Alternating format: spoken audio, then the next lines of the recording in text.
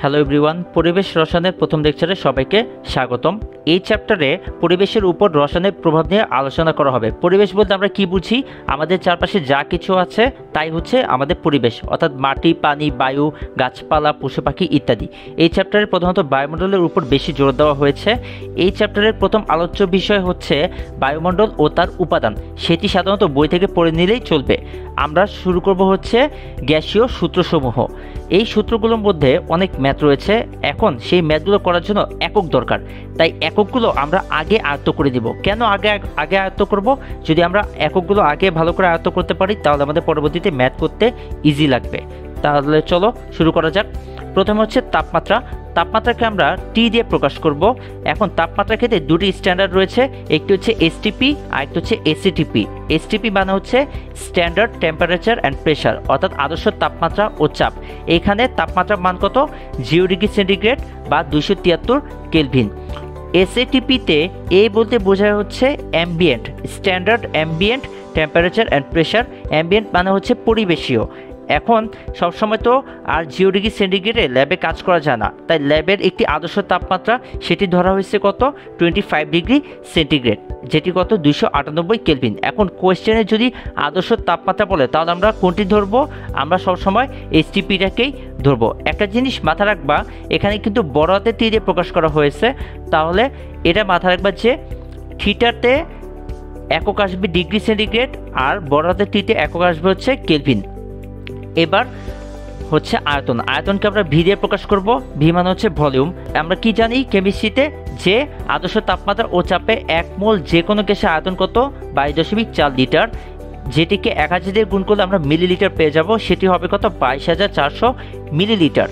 এখন এই 22.4কে যদি আমরা 1000 দিয়ে ভাগ করি তাহলে সেটি কত হয়ে যাবে?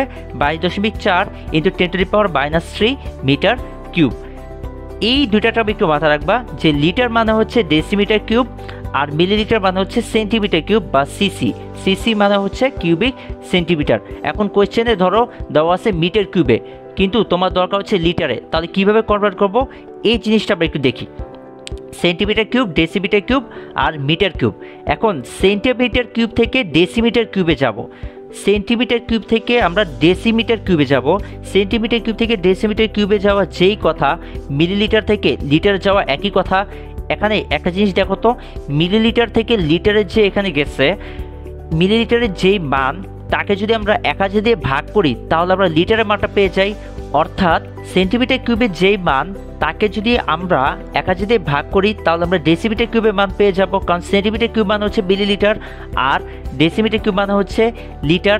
তাহলে দেখো তো, সেন্টিমিটার কিউবকে যদি 1000 দিয়ে ভাগ করি তাহলে আমরা কি পেয়ে গেলাম? ডেসিমিটার কিউব পেয়ে গেলাম।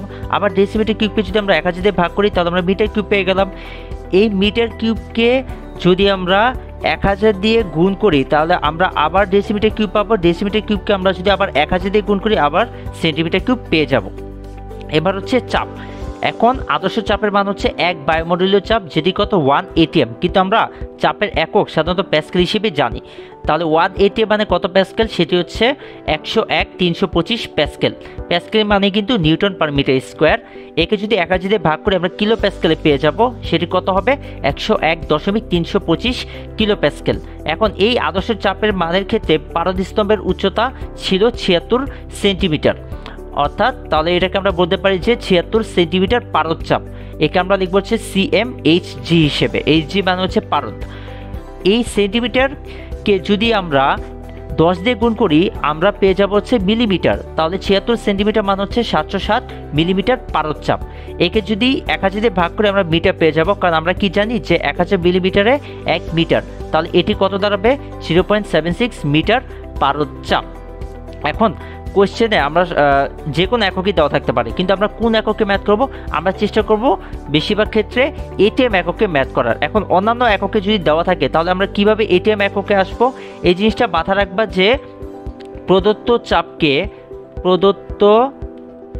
চাপকে যদি আমরা তার আদর্শ মান দিয়ে ভাগ করি, যদি তার আমরা আদর্শ মান দিয়ে ভাগ করি তাহলে আমরা এটিএম এ মান পেয়ে যাব।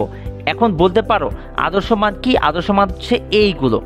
ধরো দুটো উদাহরণ আমরা দেখি।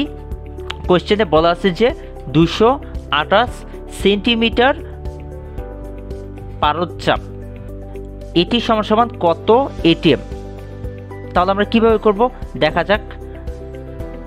তাহলে প্রদত্ত চাপ কত দেওয়া আছে, এখানে 228 দেওয়া আছে। একে আমরা ভাগ করব হচ্ছে সেন্টিমিটার পারদচাপের আদর্শ মান। সেন্টিমিটার পারদচাপের আদর্শ মান কত, 76। তাহলে একে আমরা 76 দিয়ে ভাগ করব, যত আসবে তত এটিএম।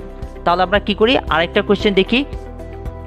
সেটি হচ্ছে 1000 কিলো প্যাসকেল চাপ সমান সমান কত এটিএম।